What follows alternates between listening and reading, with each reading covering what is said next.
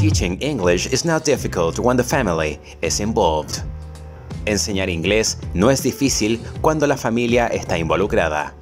Con estas palabras, el docente de inglés Frederic Contreras cerró su discurso durante la celebración del Día del Inglés este pasado miércoles 21 de agosto. A la cita acudieron todos los miembros de la comunidad educativa, quienes presenciaron un amplio show con un viaje musical a través de la historia, una posterior exposición de variados contenidos académicos, finalizando con obras de teatro infantiles, todo en la segunda lengua.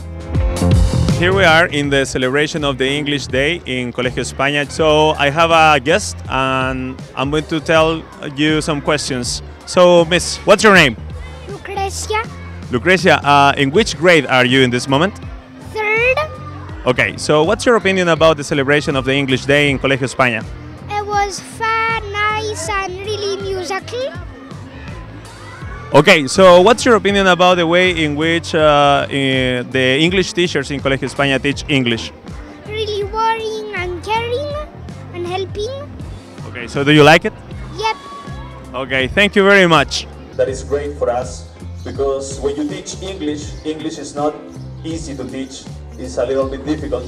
So the most important part here are the students always.